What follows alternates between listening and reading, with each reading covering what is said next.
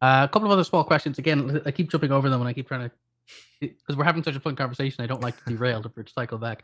One quick one from a while ago was lighting settings. Is that a job for a Hmm. programmer or a level Oh, designer? I saw that. Yeah, yeah. Yeah, and this is one that I think is an interesting question because it sort of speaks to a larger issue, which is, as I've said, I firmly consider myself a software developer. Hmm. I can use Unity and I can talk about, you know, how the animation system works in Unity and I can make my own basic shaders and I can use the material system and I know how to change the cube maps and do my lighting and manage a lot of the Unity stuff. But I try not to wherever humanly possible because I don't like it. Now that's just the unfortunate truth is I just don't like a lot of the Unity approach to certain things. But I made a point of learning how to do it. So the answer to the question of is lighting settings a job for a programmer or a level designer? Well, wherever humanly possible, I make the level designers, but I learned how to do it because it's something that you should know how to do because there's a lot of micro optimizations you can do when you understand how the lighting settings work. Yeah. Especially things like light probes. Like, for example, Oh, Bracky yeah. said his video does a really good job of pointing out that a lot of people make the mistake when using light probes of evenly distributing them. Because Hmm. their understanding is they are a probe, you basically build a grid of them. But that's not the case. You actually want to place them in areas of light change. That's the Yeah. point of a light probe. It represents a someone taking a snapshot of what is the lighting at this region. And so there's a lot of stuff you can learn by learning how the light work and how bounce lighting works. Like for example, so many people drag around the directional lights, or the default light you get.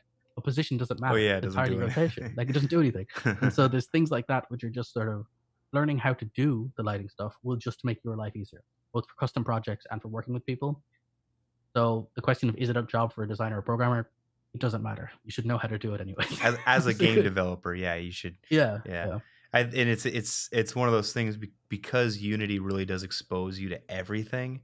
If even if you're just a single developer on a team, you still have to open up. You still open up the Unity editor. You still get access to everything. So yeah, it's definitely good to know.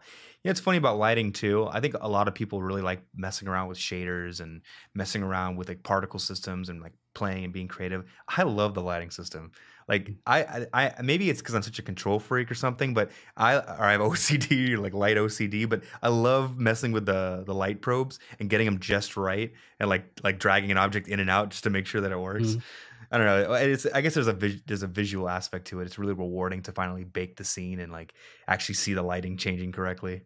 I will admit almost every single demo project, even if I open a brand new Unity project with the sole intention of writing a script that changes some values for the sake of testing something, I will almost always add the post-processing stack Yeah, yeah, purely so I can just have, a little like and also I'll always change it from gamma to linear for my, of course.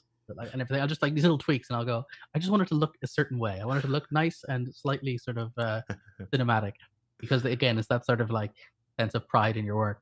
So yeah. Yeah, for sure. I've been doing a lot of boring. I shouldn't say that. I've been using a lot of 2D projects for Mm. my examples lately. And it's like it kind of makes me sad because I like playing with the lighting and I don't really get that opportunity. So I think I'm gonna start doing 3D projects moving forward. My tutorial videos. My Yeah. my my wife had a pretty good idea. She said that I should commission someone to create a 3D model of me that would be Mm. rigged and work in Unity, so that if I ever make a game example, it would literally be me, running around inside of the example project. I thought that was pretty funny. Although I usually just do a first person view because I'm too lazy to drag in a model and all Yeah, that. to be honest, now that's one thing I do cut corners on. Wherever humanly possible, I always try to use a first person, just because I just don't like. It's not that it's hard. Well, it's hard to do. It's not. That's not. It's more just a nuisance to manage matching your animations to the speed of the walking, to the timing it, and getting your blend trees correct. It's just like it feels so fiddly, and I just hate doing it. It's one of those things that I'm more than happy to pawn off on someone else and Oh say, yeah, yeah. you know, I'll program the character controller, but let someone else do the actual animation. Yeah.